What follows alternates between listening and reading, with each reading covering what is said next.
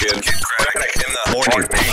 Hey, it's Kellie Rasberry with your Showbiz Top 5. Number 5. Ted Haggard is the evangelist who had a relationship with a male prostitute, did a little crystal meth, lost his mega church, but he and his wife went on Oprah, and the wife sat there and said she forgave him.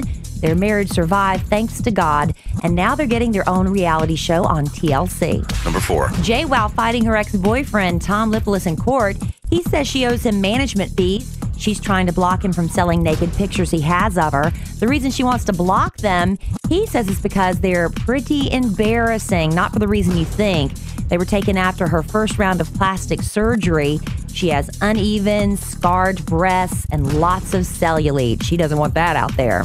Number 3. 3 weeks after he stood next to his estranged wife's deathbed, the National Enquirer is reporting that John Edward has proposed to his mistress, Rielle Hunter. They have a 2-year-old daughter together.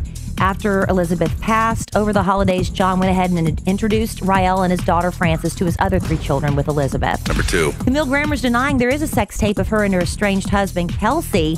But now that you've made a name for yourself in reality TV, your past does come back to haunt you. The other housewives of Beverly Hills found out about her soft porn career in the 90s, and they've been emailing each other video stills from Marilyn Chambers' bedtime stories and The Naked Detective. Number 1. Before Eddie Cibrian proposed to LeAnn Rimes, he somehow convinced LeAnn and his ex-wife to go to counseling together.